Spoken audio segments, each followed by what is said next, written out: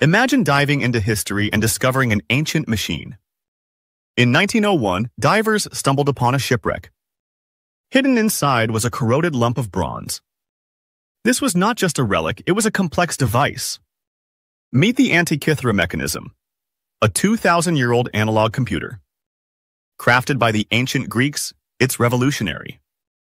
This ancient marvel predicted celestial events accurately. Let's explore how this invention worked. First, it consisted of interlocking gears. These gears moved with precision to track the sun and moon. They calculated the positions of planets too.